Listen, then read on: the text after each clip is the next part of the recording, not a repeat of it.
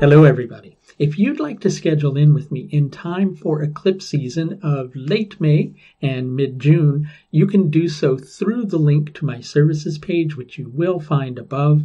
I also have an online academy. You can find a link to the Pulse of the Universe Academy of Vedic Astrology right here. So if you found yourself in a position where no matter how much effort you put in, no matter how strongly you went at a particular problem, no matter how much of your effort you put towards your goal, you were going to come up short, would you still pursue that effort? Would you still try to tackle that problem? Or would you give up altogether? Right? Sometimes it's not a matter of succeeding or failing at something.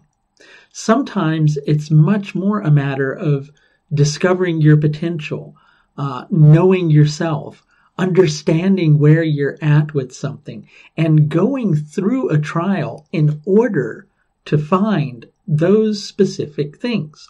Now, I know you're probably reading in a lot to what I'm saying, and you're going, oh no, he's going to tell me that I'm going to fail at this, or he's telling me that I'm going to succeed with this. No, what I'm going to tell you at this particular moment is to try to look beyond the concept of good or bad results, success or failure.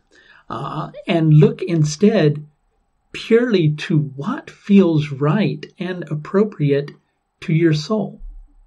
Know where you're at in relevance to a particular situation, whether that situation be a problem that you're trying to solve or a goal that you're trying to achieve. Somewhere at the present moment, you're confronting an obstacle. And there's one part of you that's going, well, I just have to kind of accept a difficult truth. I have to recognize that I'm not good enough to achieve this. I have to kind of adapt to the fact that things are not going to work out my way. And so rather than, kind of feel humiliated by what life is putting in my face, instead, I'm just going to run away from it altogether. Maybe I'll go hide in the woods and go bury myself in a hole so I don't have to cope with this. Wrong. That's not the thing to do at the present moment. So that thing that you're looking at or that you're fearing that you're going to fail at, go beyond the concept of whether you're going to fail at it. Go straight to the heart of finding the strength within you to confront it, right? Knowing inside of yourself if this is something that you really want or if it's something that you don't want at all.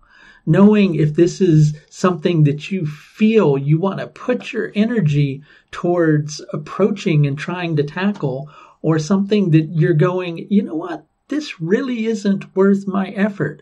So don't give up sheerly because you think it's not going to work in your favor.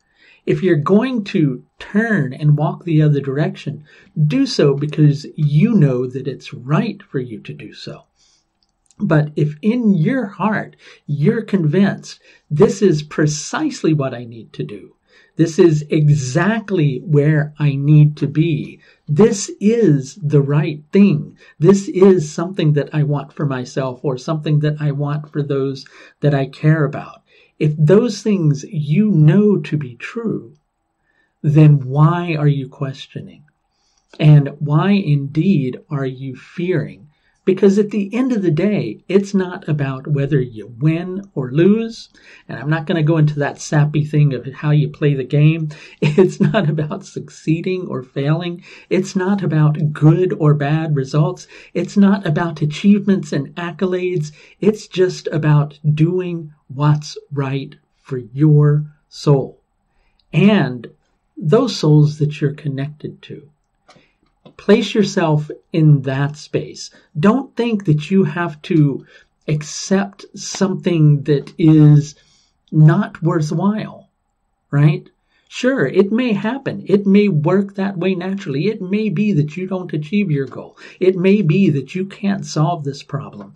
But at the root of it, you'll know that you did what was right in your heart. And from that space, there is no failure and only success. And if you could use a little bit of help getting into that space, or with anything else, I do offer several different levels of astrological service.